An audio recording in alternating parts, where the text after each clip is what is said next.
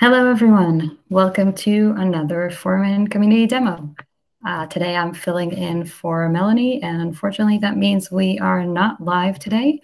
But for those of you watching later, you can ask us questions on RSC on Twitter or on the comments for the video that will be uploaded to Twitter. Start with a few announcements. So Foreman 2.3 has been released, and we're looking forward to 2.3.1 and to 2.2.2 very soon, so look out for that. Catello has had a lot of releases in this time, so 3.17.1 and 3.16.2 are out. 3.18 RC2 is available for testing now. And one more announcement from Shira. So Shira, to you. Thank you, Ori. I have a quick announcement on Overt Compute Resource. So Overt REST API v3 was deprecated in Overt 4.0 and it's no longer supported from version 4.3. And therefore, we deprecated API v3 in Foreman 2.3 and we will drop it completely in Foreman 2.4. So if you have any old Overt Compute resource that is still using API v3, you should definitely move it to work with the API v4 as soon as possible. Thank you. Thank you very much, Shira. As I said, the announcement were short because we have a lot of content today. So let's move to our demo. We'll start with Samir, has two demos today about Catello, the capsule sync optimization, and after that, Pulp 3, tag container manifests. Samir, over to you. Thanks, Ari. Good morning. I'll just try to present my whole screen.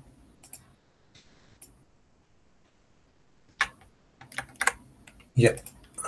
Is my screen visible? Yes. Okay. All right.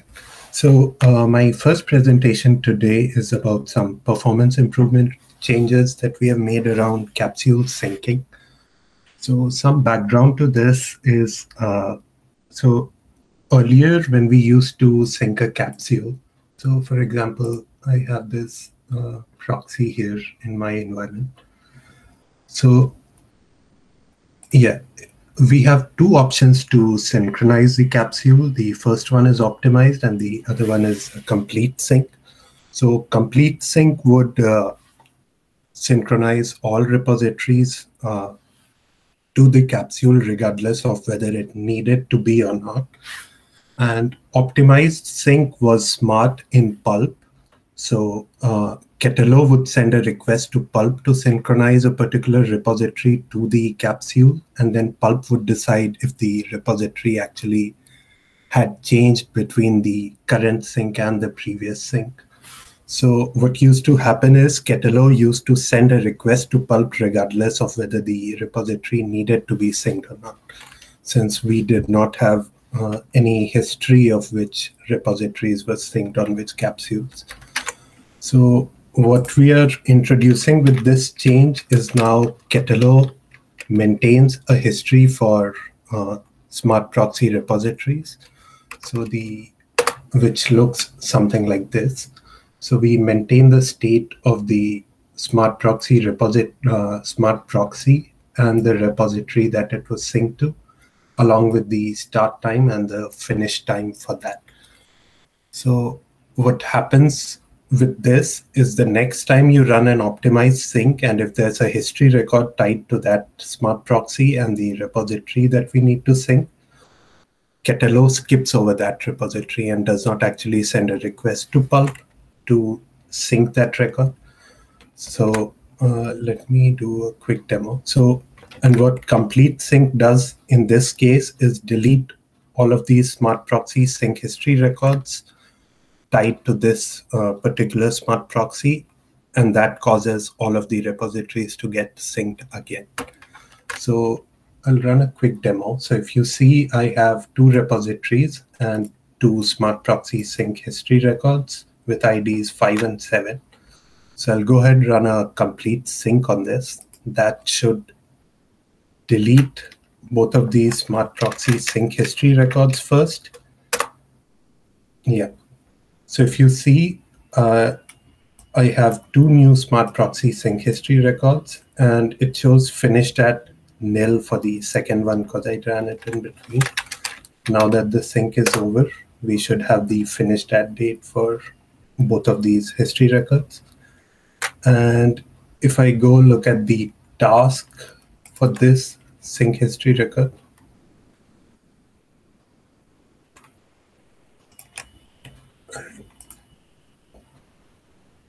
yeah, so this is the task that got executed. So if you see, there are tasks to sync the capsule for in form of request to pulp for two repositories here. And now if we go back to the smart proxy, so this was the complete sync. Now if we try and optimize sync, it will skip over both of those repositories in the next sync, basically. Hopefully I get that.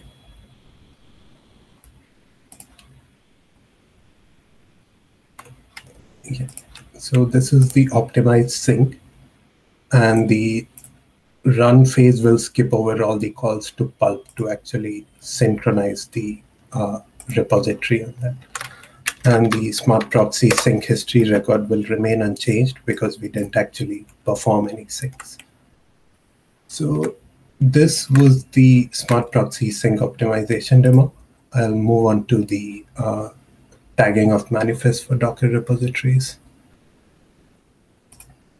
All right, so here I have a test Docker repository, and we have two manifests for this repository and a container image tag. So earlier with Pulp 2, we had a feature in Hammer to actually create custom tags by tagging any of these manifests.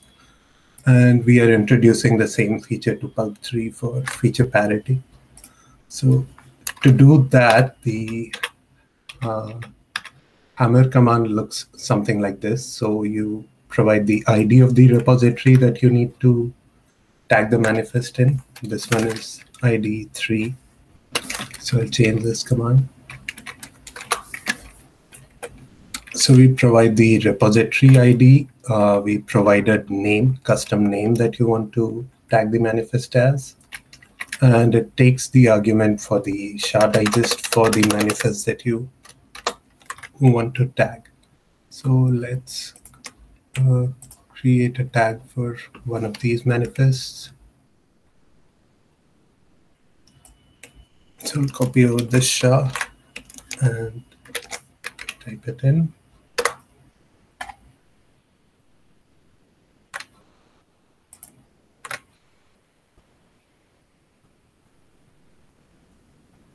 All right.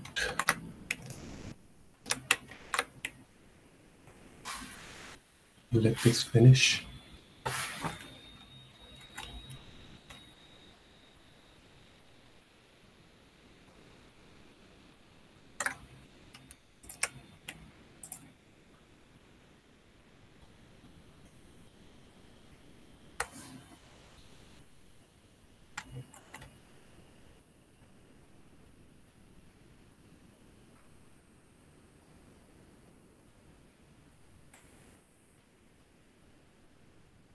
Yeah, so this is the tag that we created from Hammer. So this is the thumbnail tag, and this created a tag for this particular SHA that we had offered.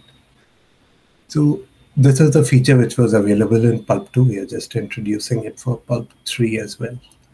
And yeah, that's all of my demo. Thanks.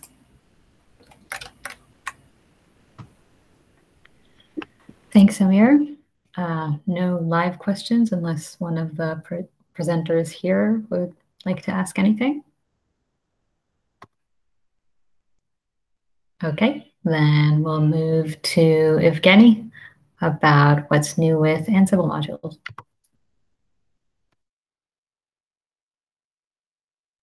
Right. Hi.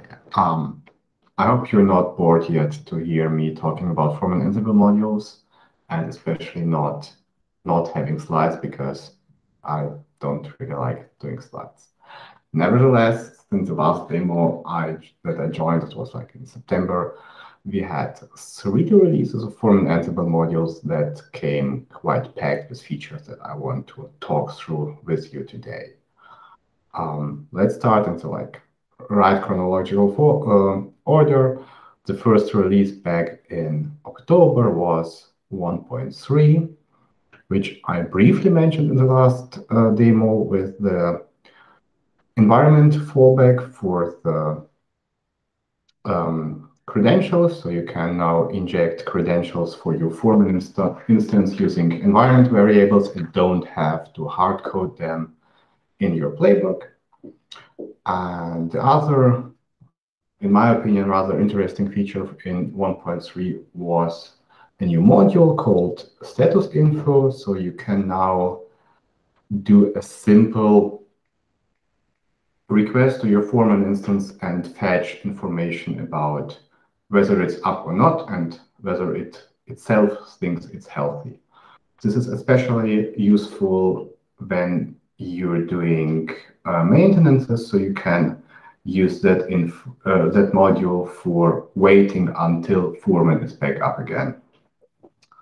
Moving on to 1.4, which we released in November. This was the main feature in this release was vendoring our API library inside the collection, because we realized that having a standalone Python library that is not easily installable on every installation. Like, we provided RPMs, but it's not convenient to install an RPM in all cases, especially if you're pulling the collection from Automation Hub or Ansible Galaxy. So we now include that library inside the collection, and you only need to have Python requests on your machine installed.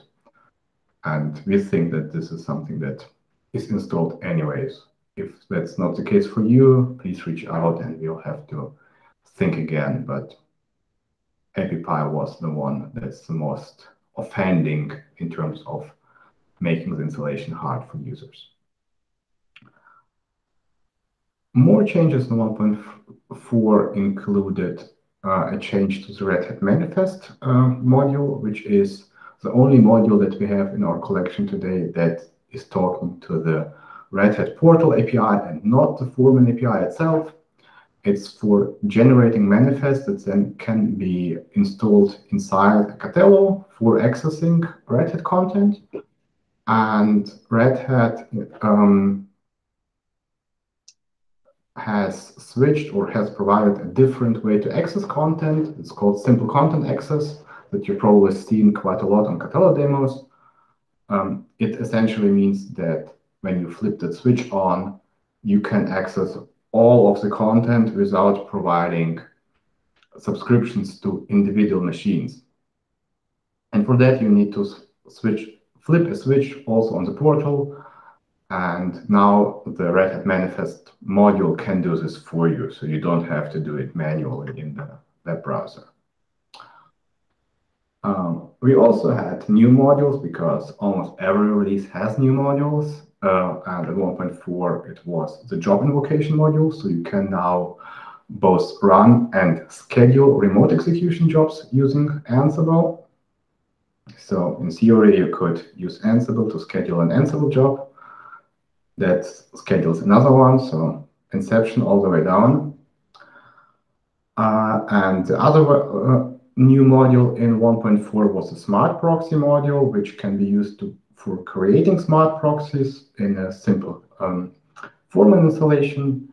And for example, on Catello, where you cannot create smart proxies that easily without installer, it still can be useful, for example, changing the download policy of a proxy, which is something that Catello users know and like, because you often want to have your content fully synced to the Catello machine, but only synced on demand to individual proxies to save space and make the individual syncs smaller and quicker. And coming to 1.5, which we released last week. This is the latest release.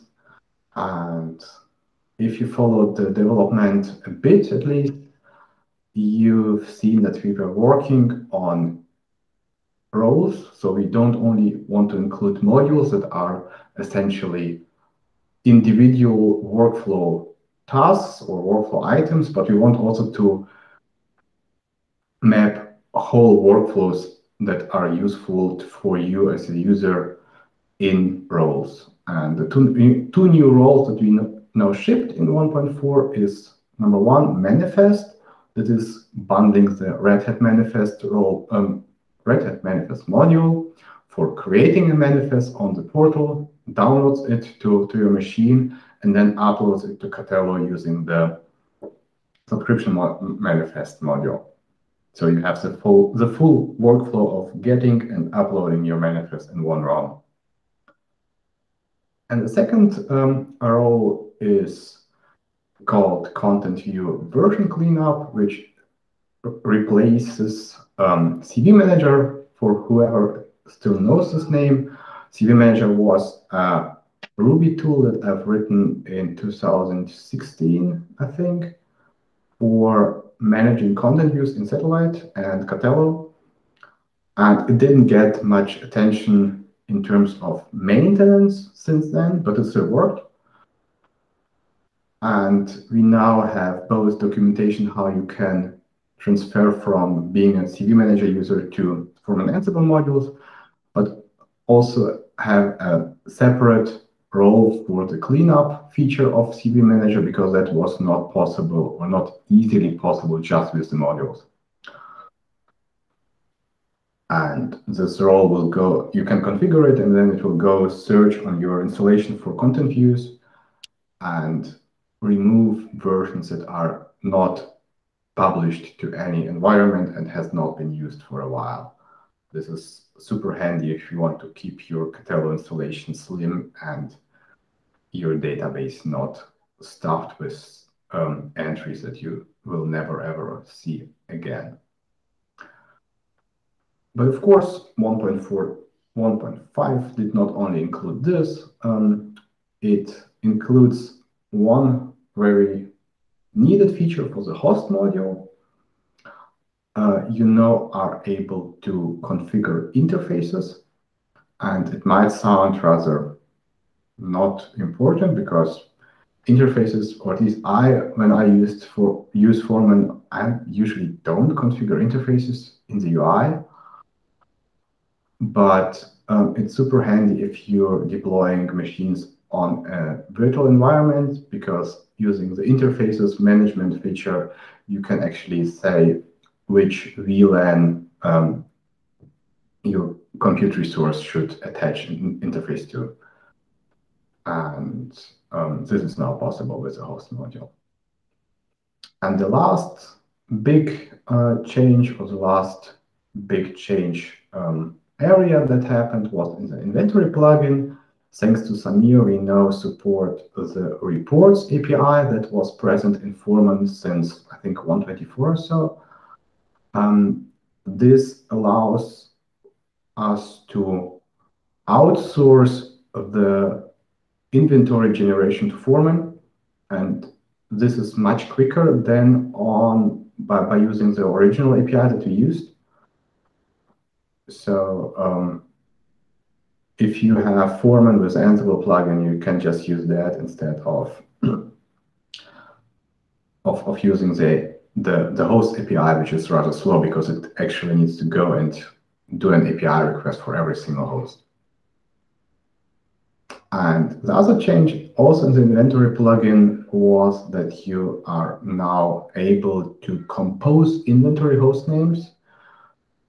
And the use case that we implemented this for is user had an essentially nonsense domain assigned to many machines, and they didn't want to have the same domain also visible in Ansible, so they wanted to essentially just use the short host name of machines. And now you can just apply a Jinja filter and just drop everything after the dot, or you can use the MAC address instead of the host, the host name to generate the inventory host name. Any information that is available inside Foreman is also now available to construct the inventory host name, which is rather cool. And that's it. 1.5 is the last release. It will be available soon also in RPM. It's not out yet because I was lazy. And 1.6 is almost around the corner, and you'll probably see quite a nice feature then. Until next time, thank you. Thanks, Evgeny. Moving on to Lukasz with the Redfish integration. All right, hope you can hear me well. I'm going to hit that present button and share my Chrome. It's my secondary browser, and hope you can see it, and I'll continue. We don't see it yet. Okay, it's coming up now. Thanks. Very good. So, yeah, so this is a nice feature that was contributed by X-Ray Sky, someone nicknamed X-Ray Sky on GitHub. Thanks for that feature. And as already said, Redfish. So what's actually Redfish? It's kind of a weird name. So it is. I think it's a fish actually. That was the first. It was a food shop, a Czech food shop. Anyway, Google trying to sell me. However, it is a standard designed to deliver simple and secure management of servers, basically. So it's it consists of many vendors, things like IBM, HP, and stuff. And basically, what it does is you may know the IPMI protocol, which is another standard, which is very much older, and that allows you basically to do things over traditionally over serial console and then over IP or over network, and doing things like turn a server on, turn it off, or maybe set a boot order to boot from network. Or even things like get me to the graphical console. These were not very standard. However, in this Redfish protocol, things are more complex, and it's much more advanced. So you can do much more. It's kind of to me, it looks like this is kind of an IPv6 approach that they're trying to solve all the problems of the world. So it's really complex. However, what's great is we have the integration built in. Oh no, come on.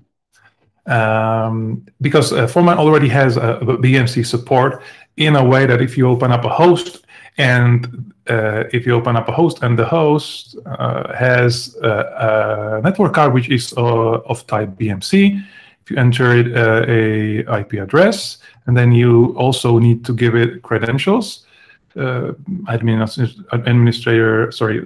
username and password. Then a new BMC feature appears automatically. You also need to have, traditionally before this patch, and I made another patch, you needed to have at least one smart proxy with BMC feature. So it's a feature that you turn on, and Foreman would pick the very first smart proxy which has the feature. Now what changed before I merge X-Ray Sky's PR? I've changed actually that, and now what you need to do is go to your subnets. This was previously not there, and you actually need to select, I think this one. You need to set a BMC proxy. It's not a proper feature. So before that, it was not. I think it was not the feature you could associate with a subnet. So you just enable the feature. So in smart proxies, you had actually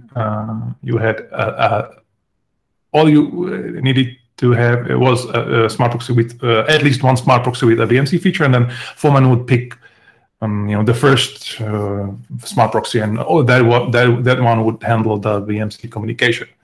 Now you actually need to change this and to do this association. And once you have that, this smart proxy will be used for all the operations. So here in this case, I have one smart proxy, and on that smart proxy, actually, you go via our installer, or you're using your editor. You need to basically review the configuration. And luckily for Redfish, actually, you don't need to configure anything because it simply works. That's great. All you need to do is you need to enroll your server certificate into the system operating system CA store. So it's a typical update CA certificates command, I think. I don't remember the one. This one is from Red Hat Systems on Debian. It's a different command, I guess. But once you do that, that's all you need to do. Or if you're just testing this, you can turn this on, switch on. Off, verify SSL, and then you'll be able to do this. And then once you have that, and once your subnet has the BMC feature, then this new button appears. So as you can see, this host has a BMC smart proxy associated with that subnet, and second requirement is it has a BMC network card. In the Foreman inventory. Then this button shows here, and you can start, power off. You can even do, I think, reset and reboot, and soft reboot, things like ask the operating system to power off, or you can do hard reset, things like that. What actually is available as well is you can select the boot devices. Although I was not able to get this one working. You can actually switch boot order here. So I'm gonna click on start, and are you sure? This is our workflow here, and it will start booting the system, and I was able to get the Redfish server, which is overseas, so it's super slow. So half a minute it's loading the information. I'm not sure if that's the link is not that slow. Maybe the protocol is, or implementation there is slow. Maybe there's a DNS lookup. Anyway, it works, and it's great feature. Thank you again, X-Ray Sky, for this one. And I just wanted to show you one more thing here. If I do edit. It's now blocked. This is a development setup. It's now blocked by the thread, which is waiting for smart proxy to complete the request. Anyway, I just wanted to show that you need to have a BMC NIC, and you need to enter username and password there. I hope you have seen that already, but it just appears on the NIC edit page if you select the BMC network card. It's always been like that. Nothing is changing. And so Redfish is now actually new provider. We call them providers next to the IPMI and SSH provider, which is not supposed to be used for any real use. SSH provider I implemented this only for when I when I need to test the BMC API. Actually, Foreman is API.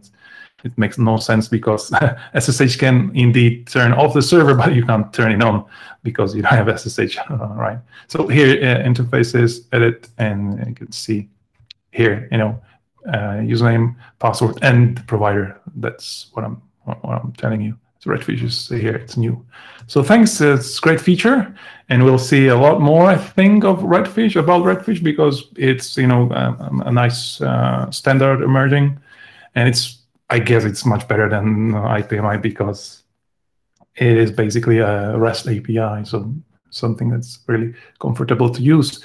And I have a small one more announcement. I have released Foreman Discovery Image 3.7 minutes ago. As you can see, we skipped 3.6 because it didn't actually work. I was not able to deliver those fixes in time, but for 3.7, it's a major change.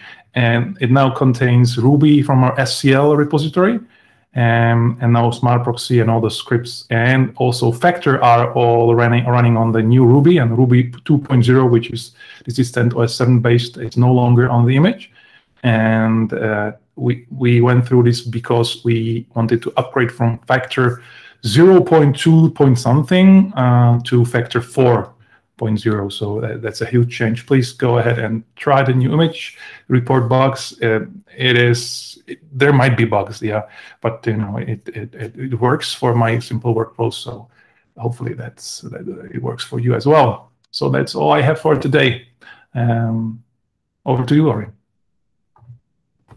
Thank you, Lukasz. And it's a good opportunity to remind people that if there is a community contribution, but they can't make it to the demo, we're happy to demo it for you if you let us know. And our next demo today is from Leos about cloning operating systems. Okay, let me share the screen.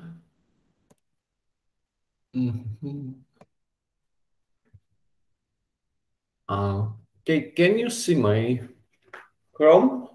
Everything looks good? Yep. Nice. So yeah, as you said, I'm going to talk about cloning operating systems. It's new, really tiny feature, not as big as the Redfish integration. And as the title said, it's about the cloning operating systems. So before that, when users want to create new operating system, let's say another minor version, for example, CentOS 7.2, they have to go to the form, fill all the forms, all the inputs again, and then save it, which is kind of annoying when you are creating every single time when you have new release. So now you can just hit the clone button. All the fields are copied, including partition tables and installation media. Templates are still have to be assigned on the template side first. And yeah, that's basically it. So when you set, let's say 7.2 and you hit submit, ta-da, you don't need to fill all the forms again. And yeah, that's basically it. Back to you, Ari. Thanks. Moving on to Raul, who's going to talk about external LDAP, syncing external LDAP users with OpenID Connect. Thanks, Ori. So we have, let me share my screen.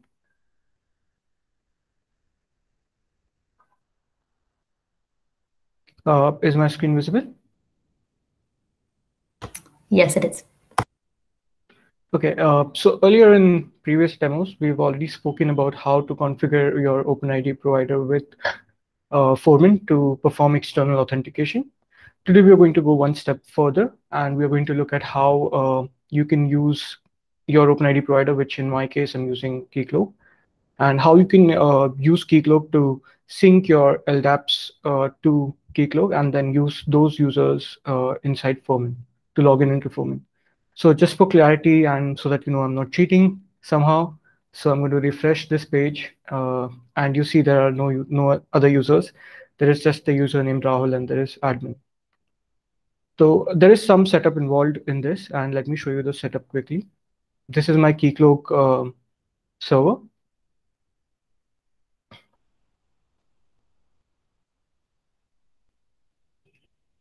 I select my realm in which I have registered Foreman as a client. The next thing we need to do is add a user federation. So in this user federation, you could have a Kerberos setup or you could have your LDAP server. I have right now done LDAP setup. So let's look at the LDAP server that I have connected here. So thing is, you need to fill all these fields, which are well documented in the documentation. You can look into them and do your configurations. But what you need to do is basically check if everything is connected well and things are working. Just for a little bit of clarity, I will explain few fields over here, like for example, the user object classes. So here we have the LDAP server, and if you see there is entry here in which you have object classes. So all the object classes that belong to this particular user must, if you want to sync this user to Keycloak, all these entries must be visible on your user object classes here. And the another entry that is important here is UUID LDAP attributes.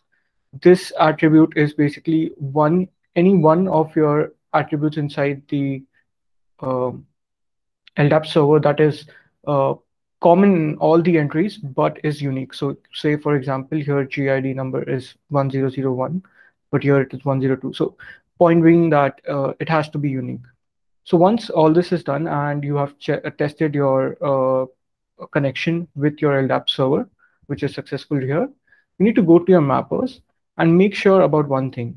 And that is that all your values are read from LDAP, like all the values that are assigned to the user inside LDAP must come to your Keycloak, must be registered in your Keycloak server. So similarly, you go to all your mappers one by one and you register them. So once you're done with this, what you can do is you can synchronize all users. And here, if you see after synchronizing all users, there are 7 users that have registered from the LDAP server that I have created. So now if you go into the users section for Keycloak, you will see a lot of users. Now, how do you identify that the user that is seen here has come from the LDAP? You just click on the user ID and you come to know that the user federation is from LDAP. So this is how we identify that the user has come from LDAP. Now, if you remember in the very beginning, we saw that there are no users here, and we are going to try to log in using this particular user. So what we're also going to do is we will perform in this demo, we will perform two-factor authentication using the OTP format, TOTP format. So for that, there is a few steps that we need to perform. We need to go to the authentication tab, and here you need to check if you have your Google Authenticator enabled. Another thing that you would require to check is that this by default, this configure OTP does not have the default action button checkbox ticked. So you need to tick this checkbox. And the other thing that you need to do is by default, this OTP form will be optional, but you need to make it require you need to make it a required field. So that's pretty much about the configuration that needs to be done.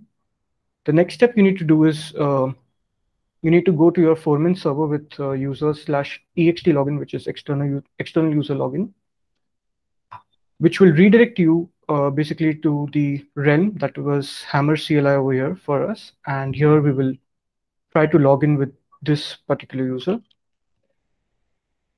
Since this is the first time this user has tried to log in, you will be prompted with TOTP. You need to scan this from your Google Authenticator. And I'm just doing that with my phone. And we will just enter the OTP.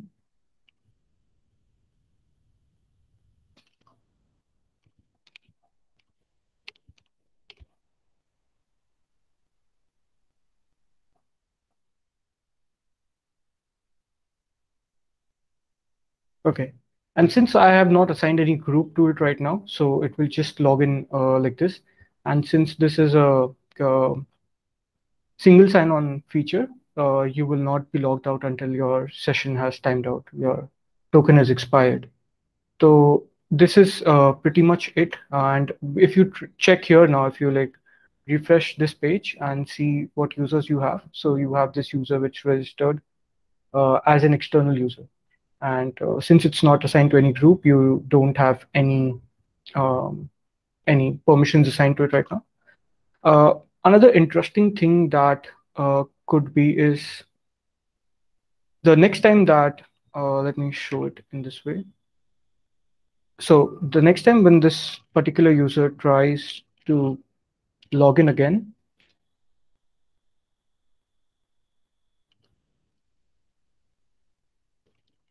he will only be asked for an OTP, which he can enter looking at his Google Authenticator.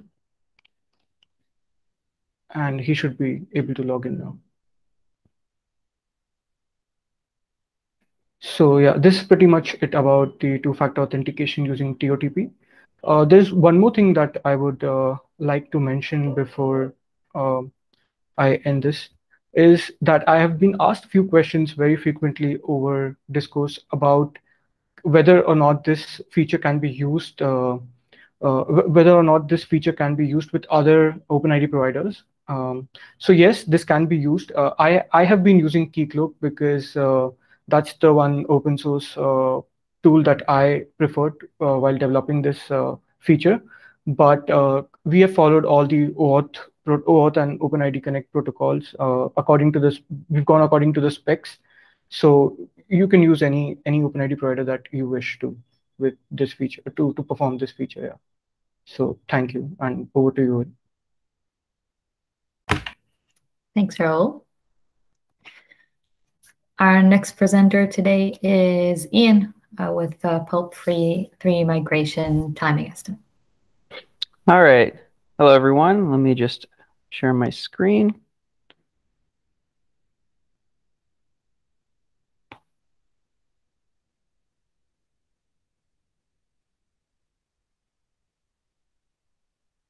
Okay, great. So today I'm going to be presenting the latest update of the Pulp 2 to 3 migration stats rake test that you can run to see some more info about how your migration is going. So I've already run this this rake task here. If you're curious, it's just the same Catello Pulp 3 migration stats task that I talked about in the last demo. And you'll be able to run it as well from Foreman maintain. But there's one thing that's new here. So you still have your same migrated over total RPMs count, errata count, and then also repositories count. But now there is a timing estimate. So whenever you run this this new stats rake task, you'll get a timing estimate that's based on your RPM content. And the reason we decided to start this on Yum content was to keep it relatively simple because it'll get wildly complicated with many variables. And usually Yum content is the heaviest hitter for Catello users. So let me go into just a little bit about how this, how the migration timing estimate actually works. So I did a few tests here to collect some information. If anyone wants access to this spreadsheet, just let me know. But so there are three grabs of data that I collected. The first one was migration timing with number of RPMs. So pretty much what I did is I just I synced repositories until it hit a certain number of RPMs, and then ran the migration and then graphed it. I did my best to keep the repository count low because the number of repos is one of our variables. And so I did this test with on-demand repositories. I did the test again with immediate repositories because their slopes are different. As you can imagine, with immediate repositories, we're dealing with actual RPMs, so it takes a bit more time. So I had to take that into account. And then I did a similar test, but instead of with number of RPMs, it was with number of repositories. And the way I did that is I synced one repository that had about 1,000 RPMs in it, and then I published that to n number of content views to create this graph that has the number of repositories. And then after I had my data, I just had the trend lines generated here, and those ended up being my formulas. So when we calculate your migration time, we look at how many on-demand RPMs you have, add that time up. We look at how many immediate RPMs you have, add that time up, and then the number of repos, stick it all together, and then you have your migration timing estimate. One thing to note is that if you have, I guess what I'll call an insignificant number of RPMs, the grabs here tend to be more helpful for users who have lots of RPMs because the timings, if the timing is below like 5 minutes or so, we're just going to tell you, we're assuming this is going to take under 5 minutes. But then the timings will hopefully be more accurate for greater amounts of content. So this will be ready to be used with Catello 3.18. I'm going to be really curious to hear about how people like the migration timing estimate, how accurate it was, and over time, we'll be hoping to improve it because we did a decent amount of testing here, but not a terrible lot because we wanted to make sure we get this out quickly because we know it will have to be changed over time. But yeah, that's it for me. Thanks a bunch. And yeah, just a reminder, let me know how you like using that migration timing estimate. Thanks. Thank you. Moving to John about the new content view page. Thanks, Ori. Let me share my screen. Okay. Just a follow-up. A couple demos ago, I demoed the new Catello content view page for repositories tab. And there was a question about the repository types. A couple were missing. These now come directly from the server. So whatever repository types are enabled in Catello, they will show up in this dropdown and you can filter by them. And that's it, just a quick follow-up. Thank you for following up. Moving to Andre, Puppet extraction to plugin update.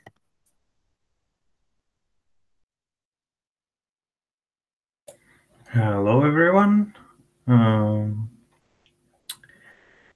So first of all, I would just remind everyone the effort we are onto now, and I'm updating you about, is the road to making Puppet optional, presented by Tomer in March. And in that effort, we are creating a Puppet ENC plugin and extracting the Puppet ENC functionality into a Foreman plugin. And you can follow these threads on the community discourse.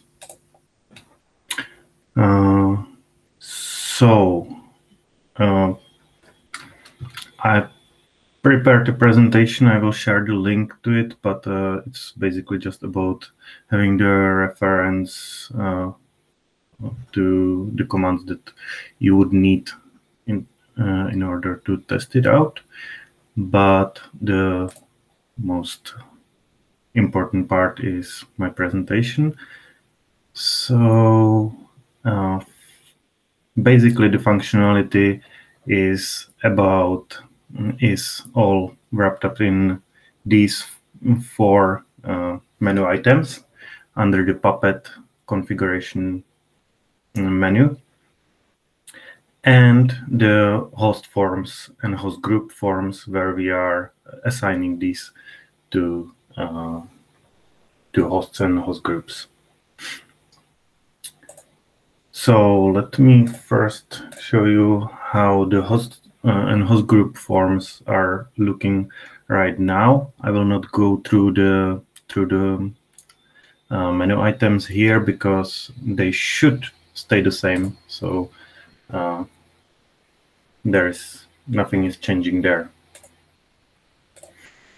In host group, if I select the environment, I can go to Puppet classes, select the class, and in parameters, I have Puppet class parameters that I can edit and update. I have a host group with those parameters already.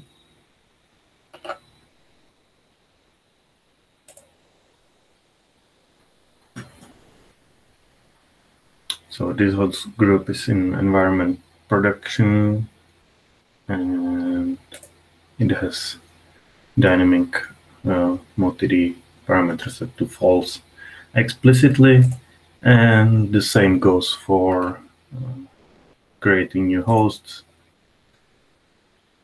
You can select the environment, and in the tab Puppet classes, I can choose environment, and here Puppet class parameters. I can update these. And again, I have a host where I've done it already.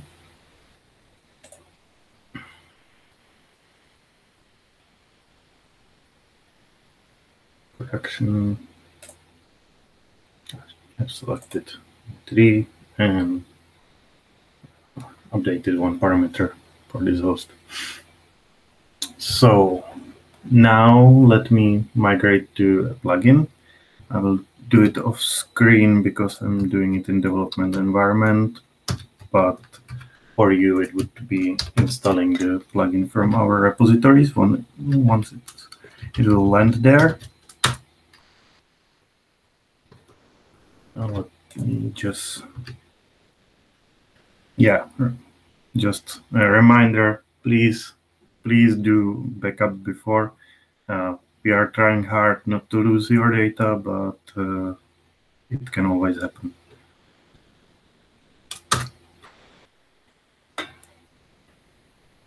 So now I've migrated to a plugin. I will spin up my server again.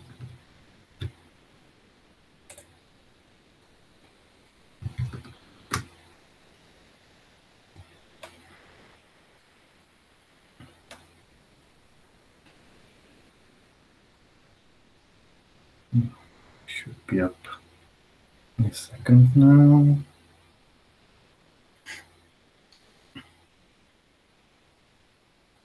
Yes, it's up. It will automatically reload.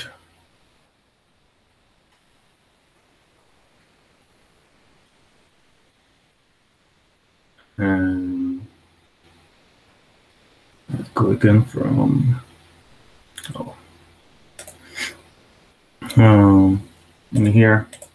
I can select the environment the same as I did before. The only change that is happening in the whole effort is that we moved the Puppet class parameters from parameters to the same tab as the Puppet classes. So you have the parameters in the classes and config groups in the same tab. And in here, you can see that you can do the same. You can update the values as before. And if everything went well, my host should still be in environment production, and it should have the same values and the same classes included. The same should go for the host group, although there is one patch waiting for the host group, so this is not tested yet so well, so yeah, something is not going so well, but it should do the same as it did before. Just as for hosts, you have the class parameters in the same tab as classes and config groups. And as for the menu items, we just renamed the menu items to Puppet ENC, and part of that, they should all look the same. If they don't, please report a bug. So we can see our environment, and this environment now comes from the Foreman Puppet INC plugin, and you can see it in the URL. That should be the only difference that should be noticeable. We hope to release the plugin with Foreman 2.4. So stay tuned. If you would like to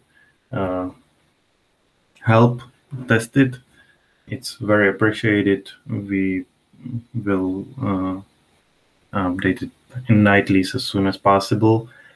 if you have a development setup, please install the plugin and report any bugs that you find out. And the last thing I would like to mention is that this plugin can be removed exactly for people who wants to try it out in their test environment, and then if they are not satisfied, they want to go back. You can do that. Just a reminder, this one is even stronger backup, because this is not officially supported for any plugins. You can do it for most of the plugins manually, but it's not really supported to uninstall the plugins. So this would be the command that you need to run before to get your database into a state before the plugin was installed, and then you just uninstall the plugin and everything should be back, and all the data migrated from the plugin structures to the Foreman core structures, and everything should work as it did before you install the plugin. So that was it from me. Please share your concerns on this course, and if you can test out the plugin and report any bugs you can find. This is still not released, but it will be soon, and I will update on this course. Thanks. Thank you, Andre. Now to Camille about personal access tokens UI. Hello. Can you see my screen? Not yet.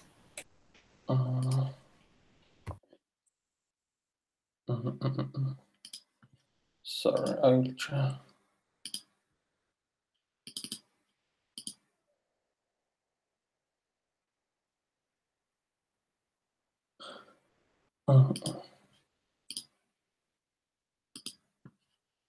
Sorry, I have some technical problem.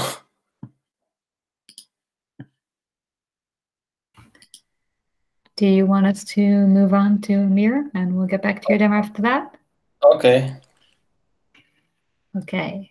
So Amir, presenting the experimental host details page. Hello everyone, just a second, sharing the screen.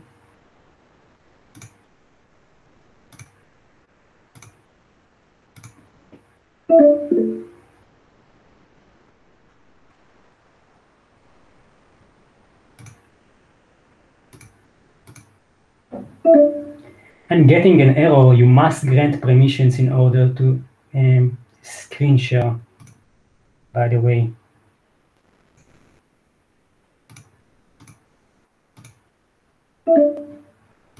Let me just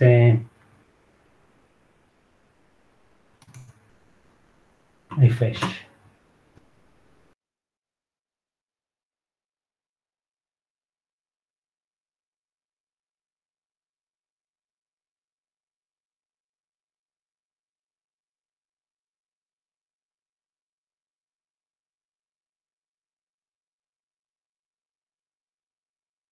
So until Amir rejoins, Andre, you said you can share the screen. Camille, is that okay with you? I'm sharing the screen now. Can you see it? Oh, yeah, Amir's back. Yeah, we can see your screen. Cool. So today... Wait a second. I now see Andre's screen. So let's do... yeah, so Amir, please reshare. We'll do yours, and then we'll move to Camille.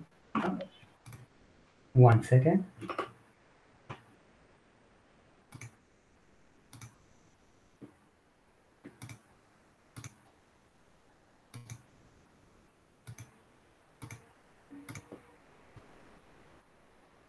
Can you see my screen now? Yes, we can. Cool. Okay, so today I would like to show you some progress with the experimental host detail page. So let's start with how to get to that page. So first of all, you need to enable the lab features under the settings. And after that, you can go to the host index page. You can pick a host. And in the actions column, you can pick the new details page.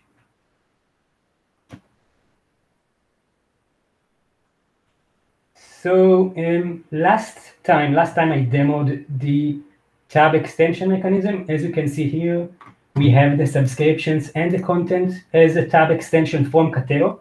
At the moment, these are an empty components, so this basically just proves the concept. But today I would like to be focused on the card extension mechanism. So as you can see here, the design is based on cards. And of course, this is an experimental feature, so the design can be changed in the future. But at the moment, you can add cards to this page with the slot and fill mechanism. Slot and fill basically allow you to extend React component and to add React content from plugin to Foreman core. So as you can see here, we have the recent jobs card, which arrived from remote execution. And this is not mocked up. This is actually a real data. And as you can see here, we have the 3 recent jobs from remote execution with the statuses, with the timestamps. You can go to the job invocation page specifically to that host by clicking on this icon.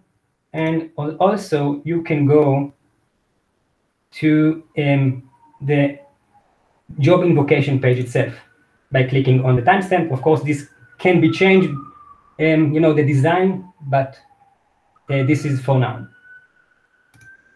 So basically, how to extend cards from plugins to this page. Basically, there is a component called card item under the templates directory from the host detail directory.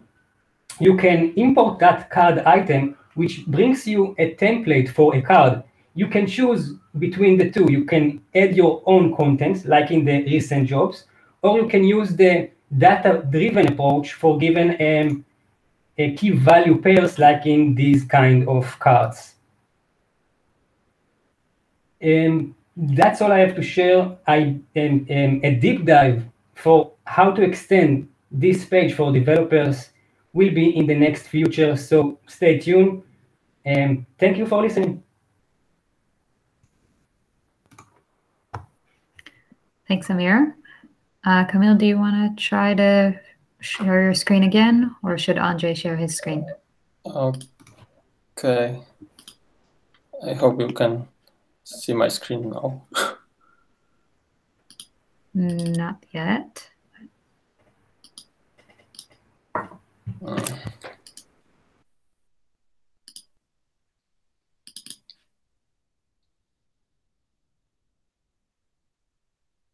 I don't know what's going on. So Andre, please share your screen, and Camille, let us know if that's enough, if you need him to move to something else, and if not, we can always make it up next demo.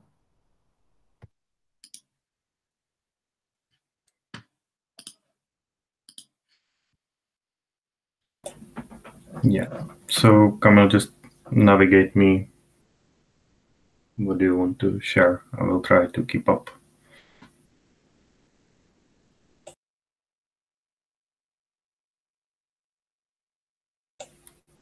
Camille, can you see my screen?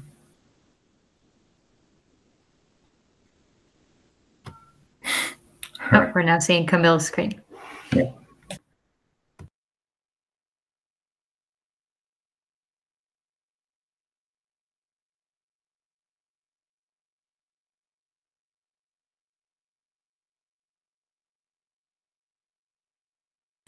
Yeah, you can see your screen now, Camille. Okay, can I start? Yes. Yeah. Sorry for that. I would like to show you a new personal access tokens user interface, which will be available from Foreman 2.4. Let's open user page and click on personal access tokens. As you can see, I have no tokens yet, so let's create one. I have to fill token name and optionally expires time. Let's say in 2 days. Okay, I can see my new token. It's important to copy token now because I won't be able to see it again later. Now let's try to call Foreman API. User admin and our token, and for example,